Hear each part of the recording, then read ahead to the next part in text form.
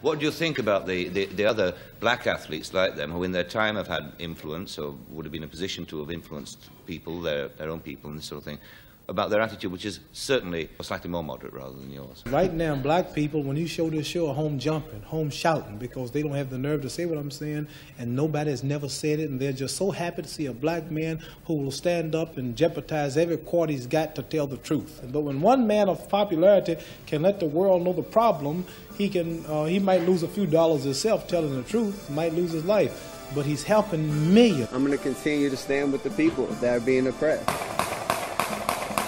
Don't touch me. Came over. Not touch me.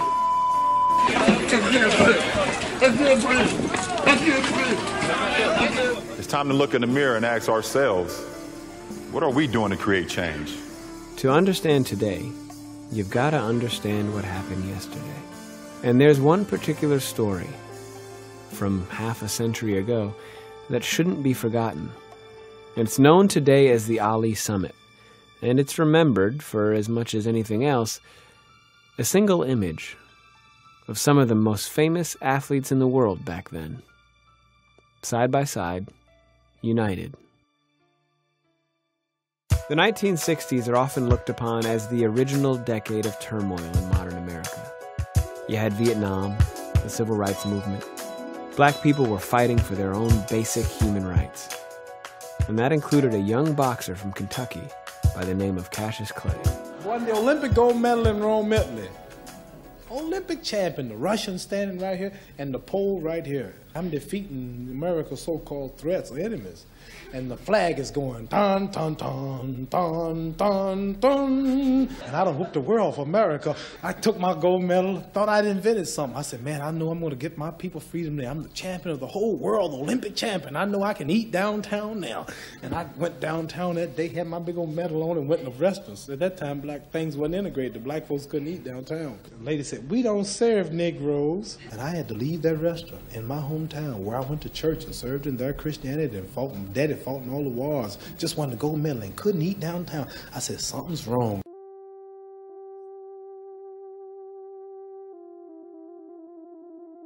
For me, one of the more difficult aspects of our struggle is racism and white supremacy was created and constructed by white people.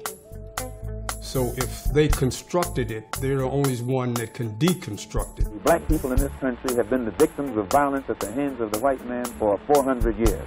We will define black power. He will listen and recognize it. That's all. Had so many different black organizations, and they all had a different approach to freedom, equality, and justice. In the South, the Southern Christian Leadership Conference, among others, practiced nonviolence. While out west, the Black Panthers took a more assertive stance, as too, back east, did the Nation of Islam, which had among its adherents the young boxer who now went by the name Muhammad Ali. Black athletes all across the country were sizing up the different messages of all these groups, looking toward a path to equality. You had Malcolm, you had the Nation of Islam, Huey Newton and the Panthers. And the programs, they said when they walked the streets with guns like the police did. Revolution has come. Off the bed. Time to pick up the gun. Off the bed. Revolution has come. Off the bed. Time to pick up the gun. In America, black people are treated very much as the Vietnamese people. The police in our community occupy our area, our community, as a foreign troop occupies territory. If you were the black star of a team, you had to be very careful in how you represented yourself. The Browns' Jimmy Brown blasted his way right down the middle with a sensational scoring run.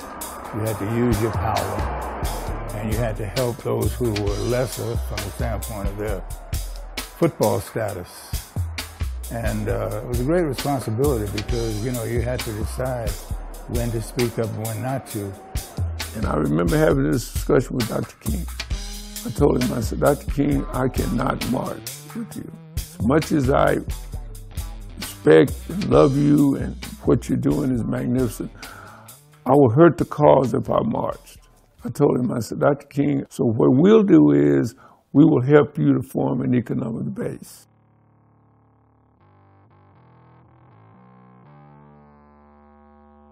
I decided that economic development was really the way to go. And because athletes generated so much capital, I knew that that would be a way to be able to make changes and bring our black athletes together. The Ford Foundation gave us $1 million grant to show how we could work within the communities of the inner city and create and build an economic base so that people would have their own businesses. Our motto was produce, achieve, and prosper. And so our concentration was not a matter of integration, it was our equal rights and our ability to understand how to create a power base by dealing with economics and dealing with education. Well, I heard about it when I first got to the Browns. Jim Brown, John Wooten, they would be talking about the Black Economic Union.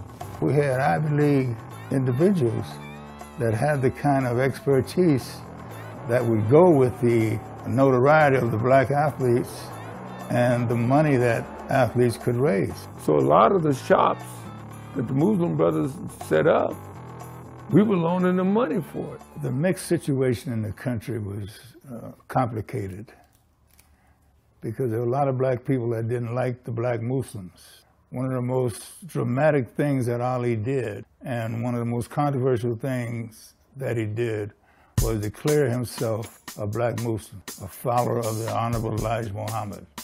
That was like the kiss of death. Yes, I was going to ask you, in fact, what attracted you to the truth, the teachings of Elijah Muhammad on how black people's been brainwashed, how we've been robbed of our names in slavery, we were robbed of our culture, we were robbed of our true history, so it left us a walking dead man. See, once you get a lot of notoriety in this particular country and people start thinking highly of you, then there's a whole aspect of what can you do to influence other people. Being a great heavyweight fighter had tremendous influence, not only on black people, but it had an influence on white people also.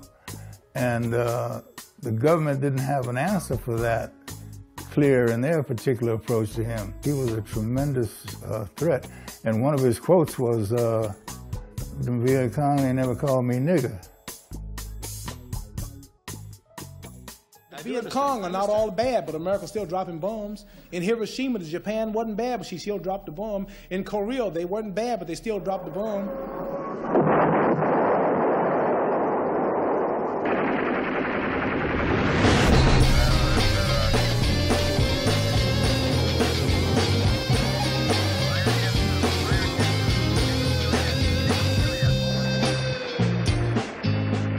I was part of the military. And I did what I was supposed to do for the military, but I wasn't going to die voluntarily for the United States government. Man, I wasn't going to kill myself. I'm going to commit suicide for a country that segregated me on the train to send me over there. In so many ways, the draft was an intersection between progressive America's resistance to the Vietnam War and the struggles of the Civil Rights Movement. If your number was called in the draft, you had to report for duty, regardless of how you felt about the war itself, or for that matter, how you felt about your country. Mohammed, there's also a story out over this weekend that later this week your draft status will be announced again as 1A. Now, what's your reaction to that, and will you go into the Army in the ultimate if the government says you must? I've just heard about it. I haven't really read about it yet. I've been so busy. But as I've said once, and I'll say it again, I think it'll be wise to face the government themselves and the Justice Department, because they're the ones who I'll have to see in the end. That's the law. Jim calls me and he says, "Did you hear what happened?" I said, "Well, yeah, I heard what happened." He's talking about Ali. He says, "You know the champ didn't step forward." I said, "You're right." He says, "We got to support him." I said, "No problems." He said, "Get the guys together." I said, "John, you know, put it together. If we had a meeting with him and we got behind him, if he was right, and we felt that if we could stand up as a unit and we believe what he said, and if he was a conscientious objector, Muslim minister, we would support him as a unit.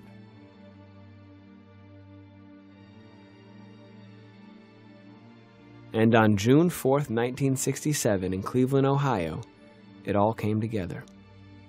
More than half a dozen NFL stars, plus two of basketball's biggest names, in Bill Russell and Lou Alcindor, all came together in Cleveland to meet with Ali and talk to him about his refusal to enter the military draft. Muhammad Ali, as a young kid, did he really understand what he was doing? Jim and the guys thought they should at least talk to him and try to be sure if he knew exactly what he was doing. This is the draft. This is not just an ordinary thing. You were drafted. All of us had served our military obligation. We all would go and do our service in the off season. In other words, when we get through playing football, then we go into the service. And then during the year, you know, you'd go on the weekends. My take on it was that I had served, and all of the athletes, Joe Louis and people like that, all went to the service. And that's what my thinking was, that why get yourself caught up in this? You go and what you'll be doing, you'll still be doing what you like to do, because that's the way the military treated it. And then you'd come back home and continue your heavyweight fights. For me to tell him that I believe that you should have gone to the military just because I went, that didn't mean that much to me. But to him, it would be still going against his religion. And that was more important to him than anything else.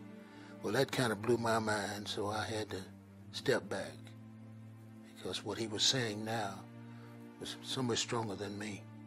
After having sit with him 3 to 4 hours or whatever it was, I'm not sure of the time, and it was really like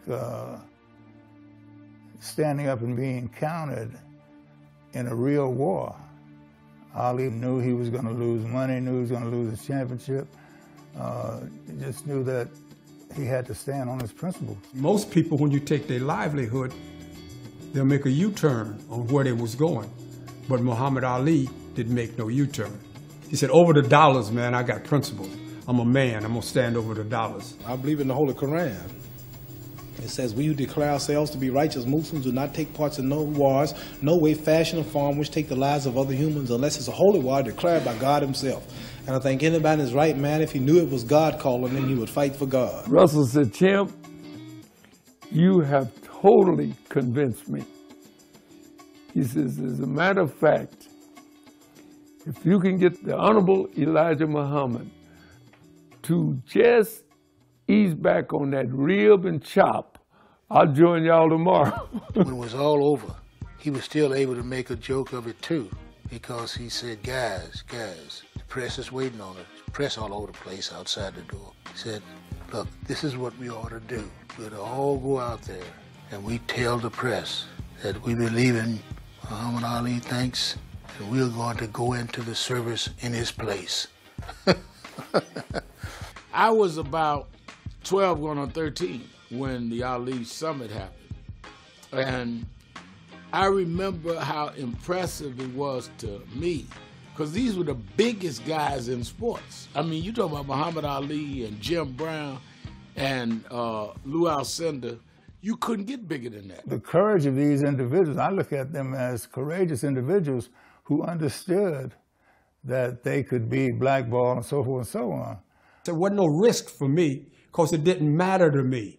I didn't value that role as a professional football player as much as I valued a role as a man supporting Ali. I knew I wasn't going to play football all of my life, but I do know that the rest of my life I had to be a man.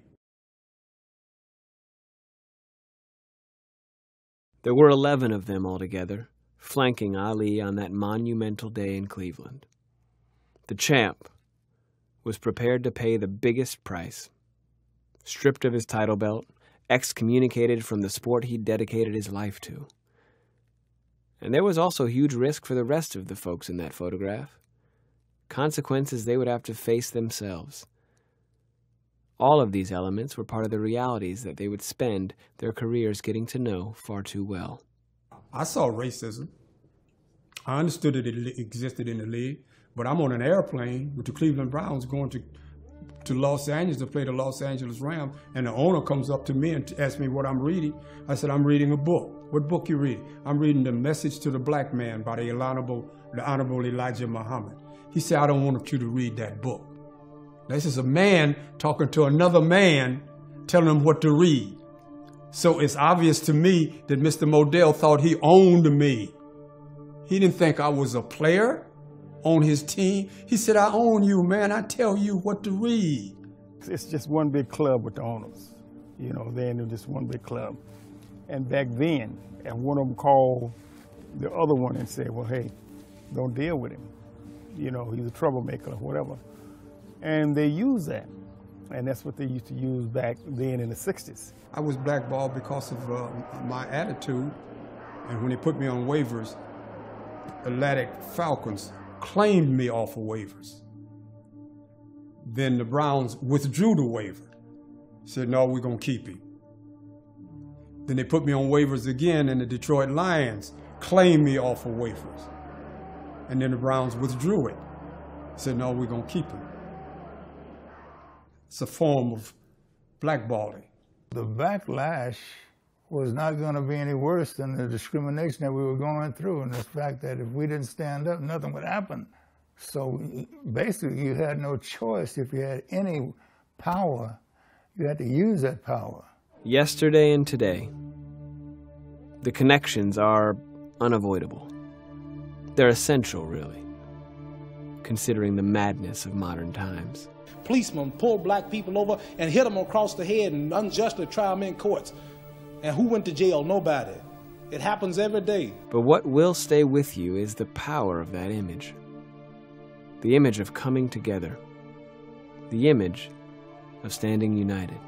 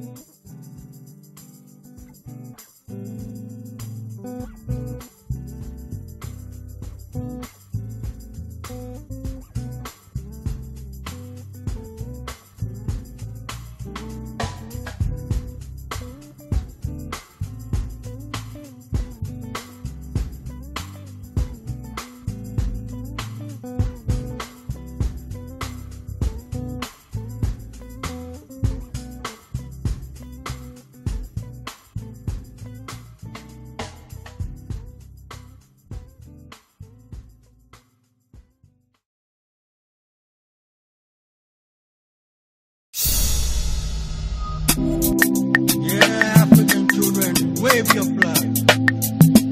Oh, yeah. Yeah, brown child, wave your flag. Babylon don't wanna see we rise. They don't wanna see we thrive.